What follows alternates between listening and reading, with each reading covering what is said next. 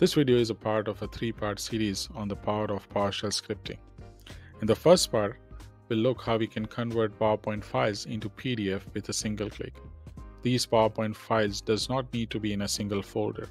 It can also be in subfolders, and this script can convert them into PDF with a single click. In the second part of this series, we'll see how we can convert Word documents into PDF. Again, these files can be in recursive folders and it will still work. And finally, in the third part of this video series, we'll see how we can organize literally thousands of photos or files into neatly structured year and month folder format. Again, we'll be using PowerShell for this. So if you are looking at one of the videos and if you would like to look at the other, please check out on the playlist. And if you haven't subscribed to my channel, please consider subscribing. All right, let's get started. Hello everyone.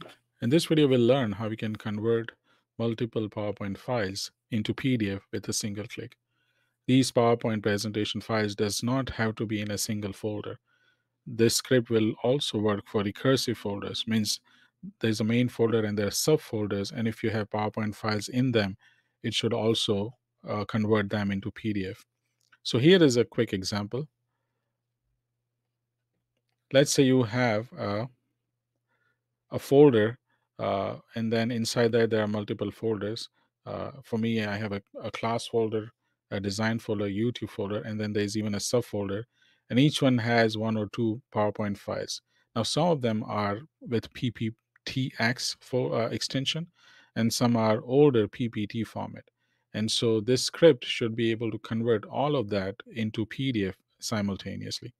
And so let me just quickly share the folder. So here is that folder structure that I just showed. And then inside that, I have all these PowerPoint files. Okay. So we are going to convert them into PDF, and we don't need a specific an additional software to download.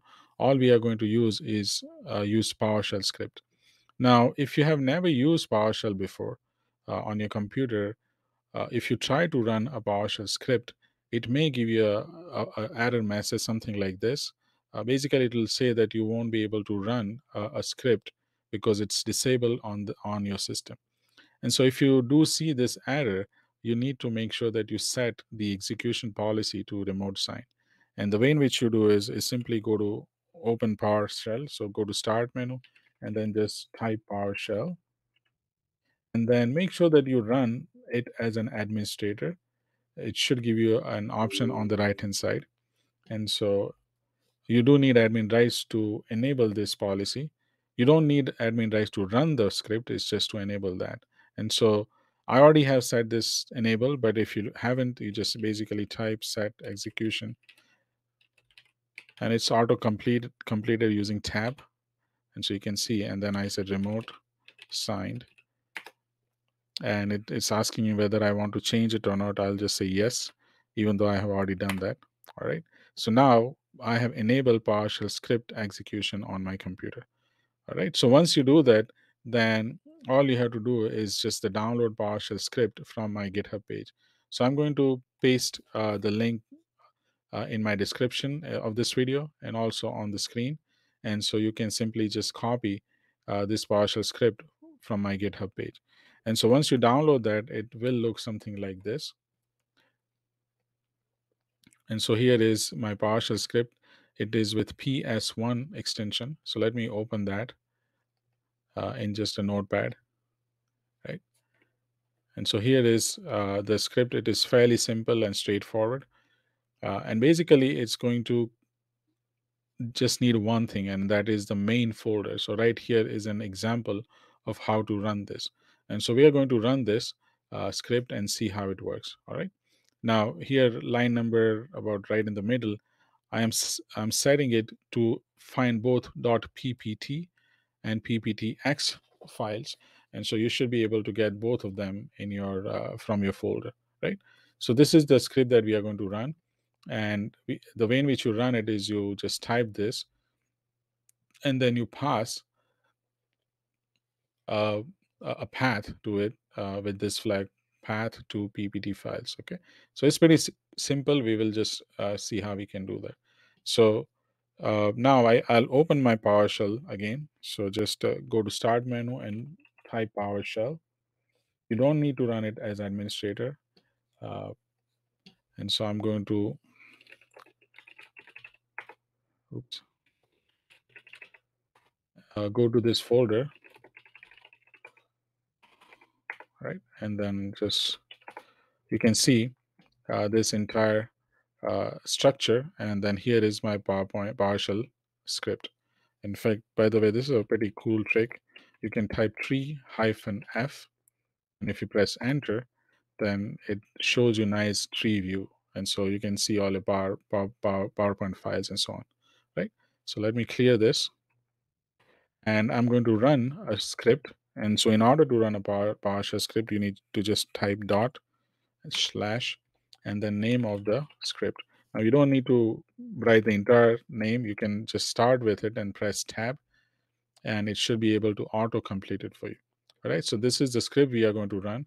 We also would like to pass a path, and so hyphen ppt, it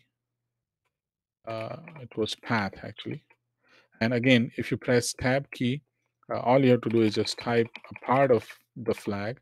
So all I did is just hyphen path and then press tab, and it is smart enough to know that this is what you want to, or this is the flag that you want to pass, and so it will auto complete it for you. And then you just have to specify the full path of your folder. Okay, so I'm going to type. You can simply copy and paste also. The reason why I'm putting it into parentheses is because there is a space. If there is no space, you don't need to specify this into, not parentheses, sorry, double quote, right? And so here is the full path. And so now I'm going to open one of the folders so that we can see while it is running. So once I press enter here, it will actually go through the script. It'll find all the PowerPoint files, and then it will actually export or convert that into PDF.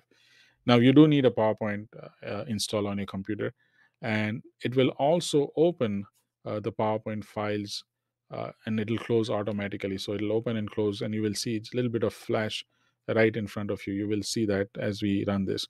But again, you don't need to do anything. It'll just convert all your PowerPoint files into PDF. So let's see if it works. So I'm going to press enter.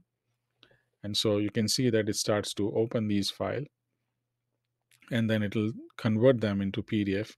Now I have a pretty big, if I have a bigger file, it may take just a fraction of a second, but it's better than just doing everything manually in one by one. And so as you can see, it's opening and closing these files, and then it is also converting. And now it is done. And so I'm going to use that tree command again just to see whether it is able to convert all of those. So tree/f. And so you can see right here that we had a PowerPoint files and now we have PDFs. So it maintained the file name and then added .pdf extension. But you can see that there is a corresponding PDF file for each of these. And so let's go ahead and open one of these. So here is a PDF converted files.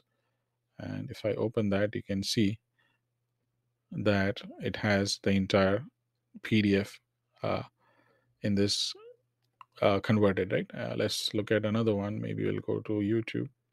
There was one file here, so I'm going to open this,